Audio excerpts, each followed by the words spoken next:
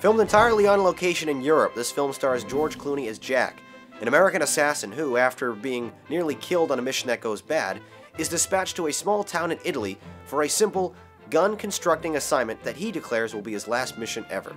Always looking over his shoulder, Jack befriends the local Catholic priest and later falls in love with Clara, your typical Italian prostitute that wishes for an escape from her lifestyle. Beautifully shot by director Anton Corbijn, The American is a methodically slow-paced thriller that is heavy on mood and atmosphere and light on dialogue or action. The film's lengthy scenes without any substance will make it hard for the average viewer to appreciate the artistic cinematography and editing here, both of which are top-notch.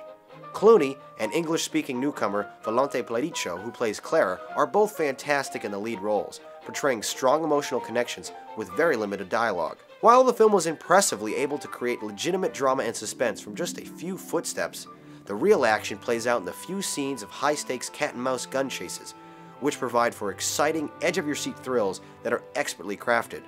Unfortunately, these scenes are few and far between. The American's artsy, foreign-style approach is definitely its strongest trait. It's also its weakest, though. With a running time of over 100 minutes, much of this film will leave traditional audiences bored and confused. But if you're patient with its pacing, The American is a rewarding film that takes you deep into the world of its characters. Slow-paced, but definitely riveting. Those are my thoughts on The American. Now let's see what you had to say in the YouTube comments.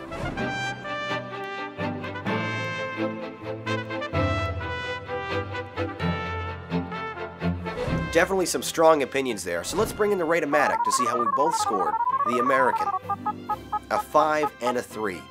This film was more about atmosphere than action, and while it succeeded with the former, it didn't quite do enough for me to give it anything better than an alright movie. You were much harsher on this film, strongly disliking it for its lack of action and slow pacing, giving it a bad.